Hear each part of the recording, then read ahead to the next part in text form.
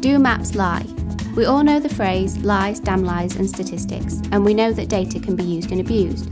But what about maps? Can they be weapons of deception or tools of tyranny? Of course they can. Maps can mislead due to honest mistakes by the author, or they can mislead us on purpose. Let's take as an example the issue of mapping house prices in London. Many would argue prices are far too high, but do the maps agree? As an example, let's look at two different maps of London house prices. Both maps use the same data, but with very different results. Jim wants to show that things aren't actually that bad, and that prices aren't that high.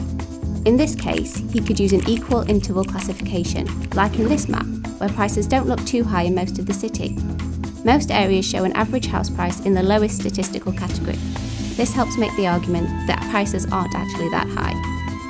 But Anna wants to show how out of control prices are in London compared to the rest of the country. So she's made a map which shows areas of London which have an average house price below the UK average, and areas which are above the national average. As we can see, this makes London look very expensive, and this more closely fits the national narrative on the topic.